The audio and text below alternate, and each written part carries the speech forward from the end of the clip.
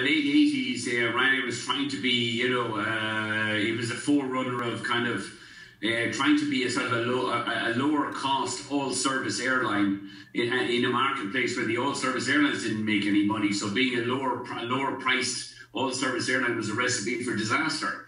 I strongly encouraged Tony to close the place down. It would never, ever make money.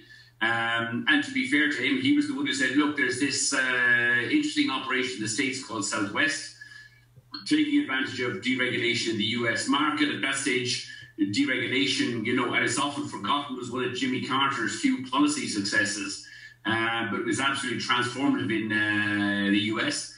And all you needed to be was in the US at that time, in the mid-late 80s, seeing what Southwest was doing, coming from Europe, which at the time was still the legacy airlines and monopoly protectionism, Chicago Convention, bilateral agreements, civil servants and rich business people flying around, paying ridiculous amounts of money.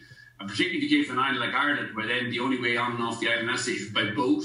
This was clearly the future, and Europe would eventually follow deregulation. So in many respects, it was a combination of being lucky in our timing and also Tony Ryan's sort of, bravery and fortitude in not following my advice and closing it down.